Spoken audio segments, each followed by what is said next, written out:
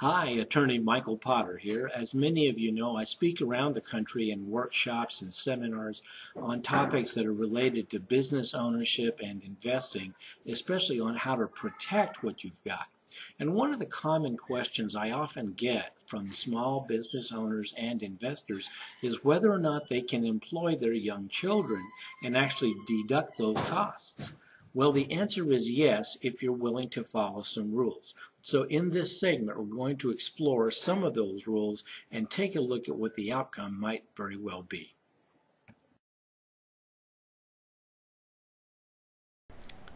First of all, treat your business like a real business.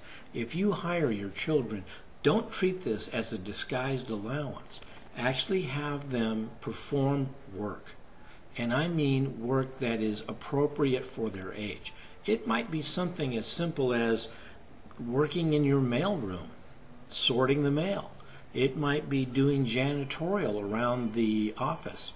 Or maybe if you're a real estate investor, helping to clean up properties after tenants move out and to prepare it for painting, get the property fixed up and helping to look good. But make sure that whatever work you assign to them is appropriate for their age.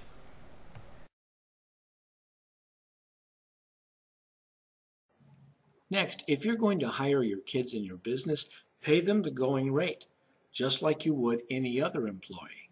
Give them age-appropriate activities to do. Now, here's some thought on what you might pay them.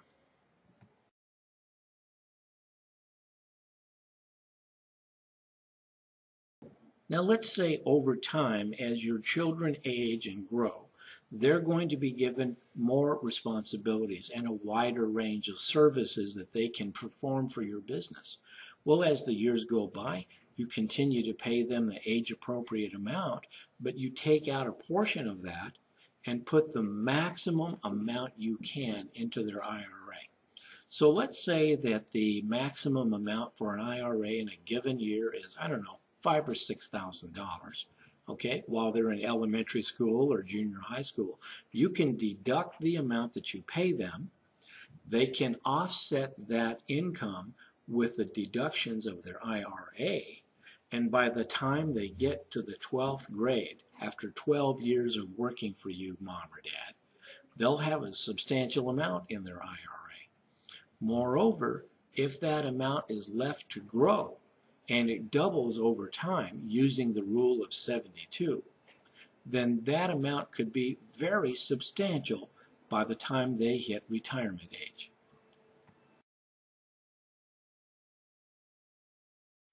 Let's talk about that rule of 72 for a moment and see how it would apply, assuming that you hired your kids to do age-appropriate activities beginning in the first grade. Now, it might be something simple when they're in the first grade, but you could pay them the amount equal to what the IRA maximum contribution is. So theoretically, let's just say that's $5,000.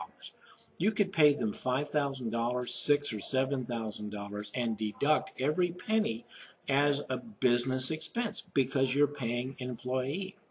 Now let's say that of that $5,000 or $6,000 or $7,000, the maximum amount goes into their IRA. Let's call it $5,000.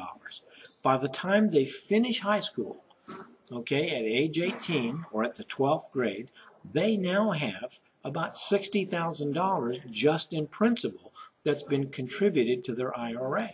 And if you add the interest rate growth, it could be significantly higher, maybe even double, using the rule of 72.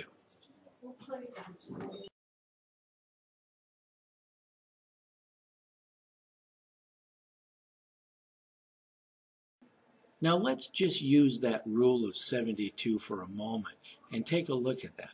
If you had put $5,000 a year from the first grade to the 12th grade, and your children were performing age-appropriate activities for work, and they have earned income, well, by the time they get through the 12th grade, you've put, at that figure, about $60,000 into their retirement plan, and you got to deduct it as a legitimate business expense.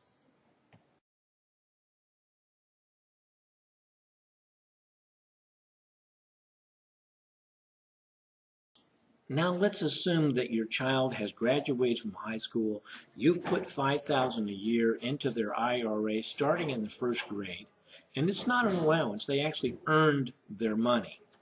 But by the time they graduate from high school, they have a good working history. They have good work skills. They have worked for the family business. You have deducted the pay that you gave them, and you maximize the amount going into their IRA from their first grade all the way through the 12th grade. Now, mom or dad, you could just stop making any more contributions to your child's IRA. And in 12 years, using 6% and the rule of 72, it would double again. Now, in the first 6 to 12 to 24 years, guess what? You're probably not setting the world on fire, but in the last 6, 12, or 24 years, it's going to double again and again and again and again. So by the time they reach retirement age, your children could be set for life, thanks to you hiring them as a young child in your business.